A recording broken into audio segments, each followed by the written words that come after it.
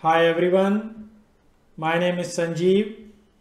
In this video, I'm going to demo RAML resource type, how to define RAML resource type for reusable patterns in API specification, and how to use them for resource and methods inside API specification.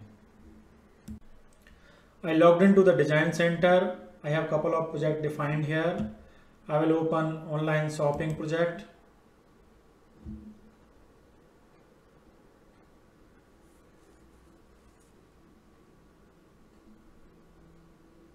This project defines the API specification for orders and for products. We can test it here. /get order returns all the orders.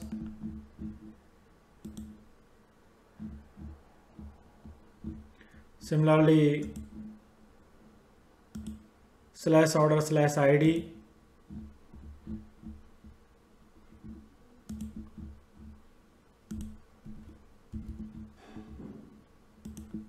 returns single order. You can see that single order.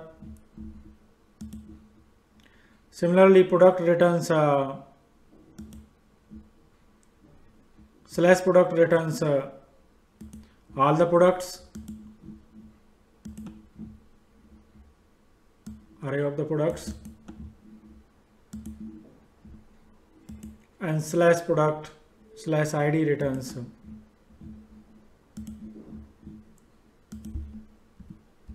single product.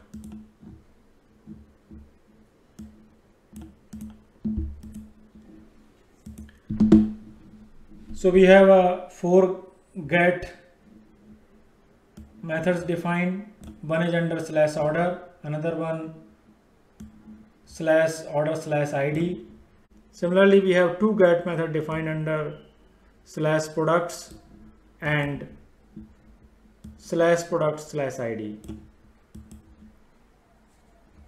So we can create a resource type for these methods, and we can put this definition under resource type.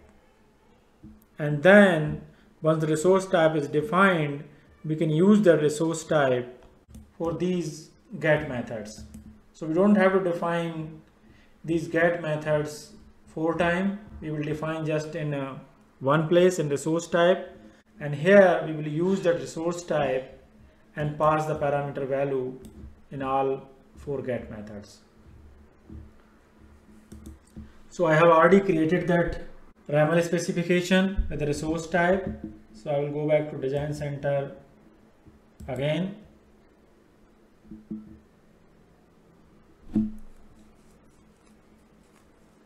And I will open the e-commerce with resource type project.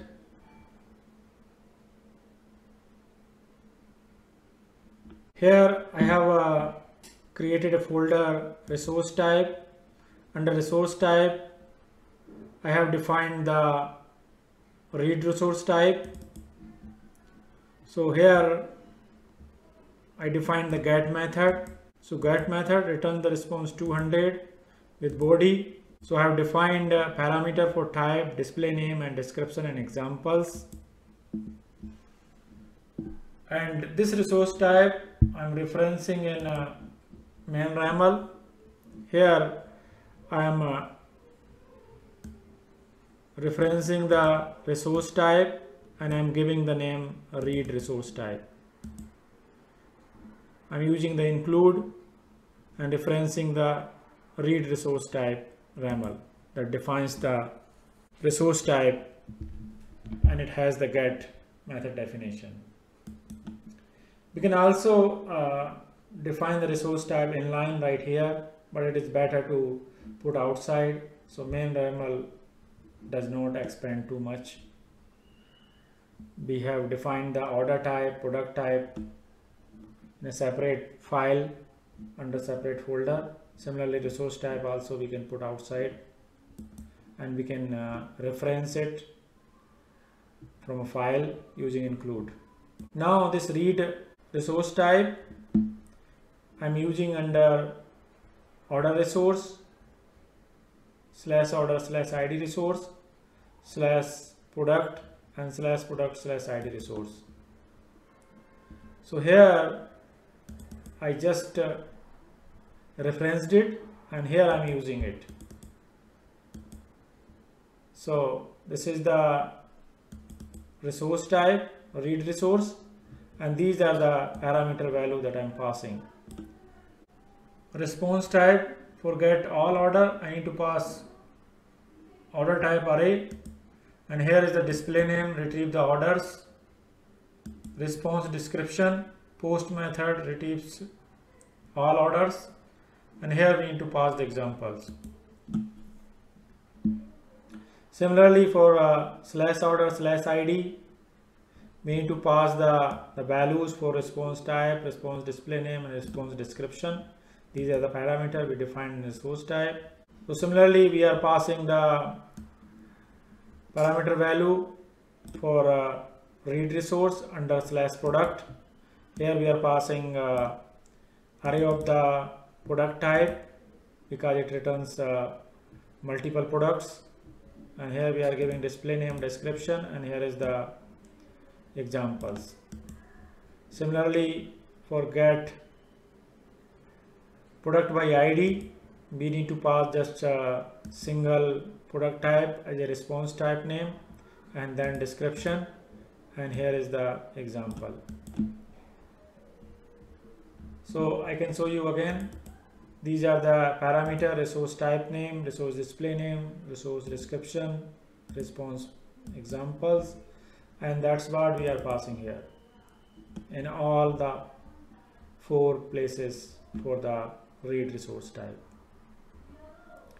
So this resource type will define the get method because we are defining get method here under this resource type, and these are the parameters.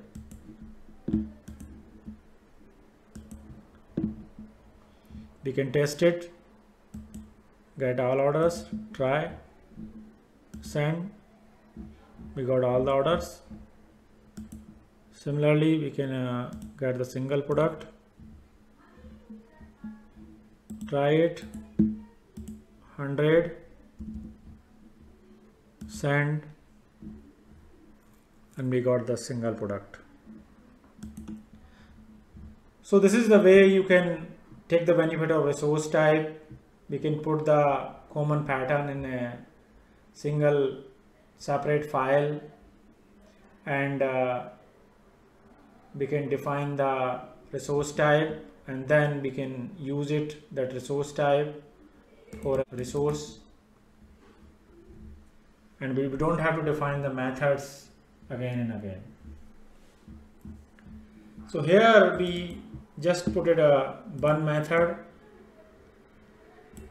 inside the resource type, but we can have multiple methods also under a single resource type. So let me show you that example as well.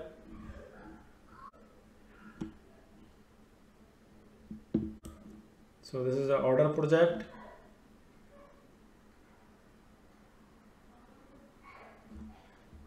Here I'm defining a collection resource type which have 2 methods defined, get and post.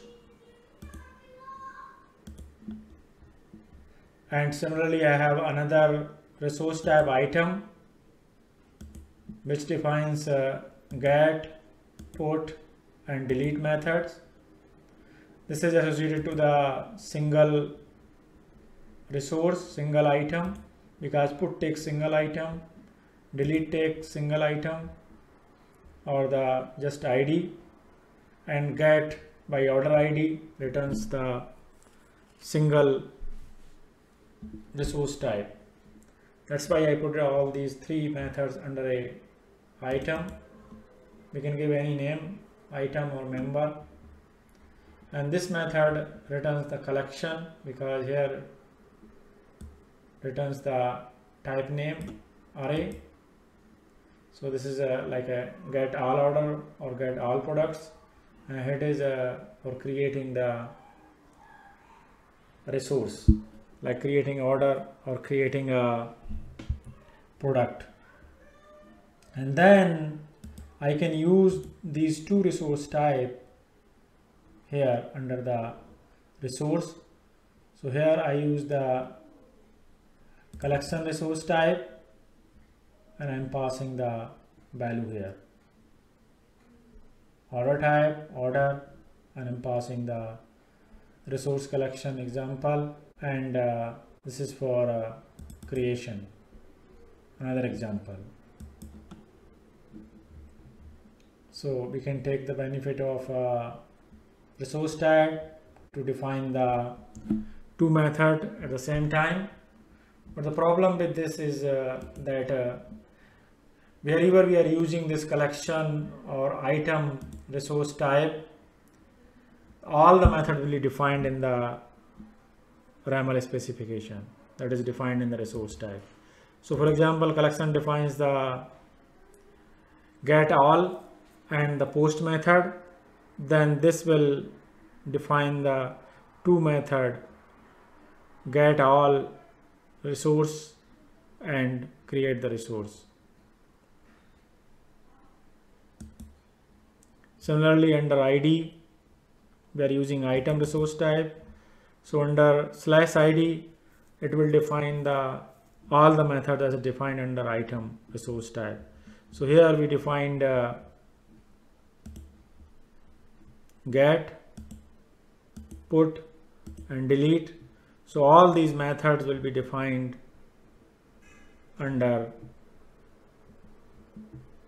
/order/ID. And similarly, under product we are using collection to define get all and create the product, and here to get the single product and to update and delete the product.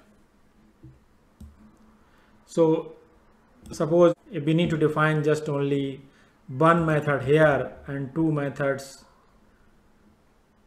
here, then this approach won't work, because collection resource type will always define two methods in each and every case. So if you want to use only single method at a time, then you better to define a single method under a resource type, like the one we did it actually in previous example for read resource type, like here.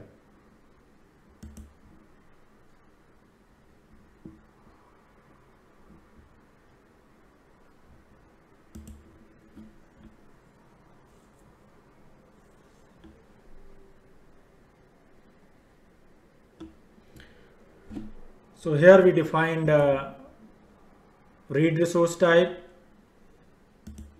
that reads the resource. It could be